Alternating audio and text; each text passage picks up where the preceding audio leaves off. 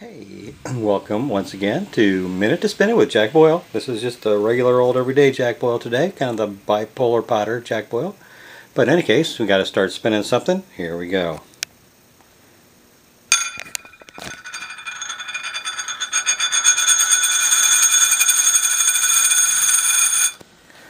What do you think of that? Today, I'm getting ready to go to the Sensica National Ceramic Conference. I'm going to show you the pots that I pulled out of this kiln load. These are the ones that I'm particularly proud of. A couple of nice pieces here.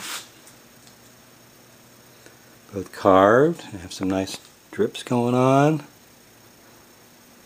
And I'm going to give you an idea of what my normal kiln load of pottery looks like. Here's some teapots.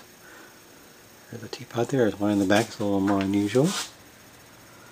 Vases, assorted goblets, and lighting's pretty bad here, but there's a nice canister set here. Thanks for joining us here at San Antonio Pottery, Minute to Spin It with Jack Boyle. We are broadcasting live from San Antonio Pottery. Well, it's live at the moment. We'll upload this later. Some nice mugs, more goblets in the background. Particularly like these mugs here. It's my newest design. A little flare in the bottom.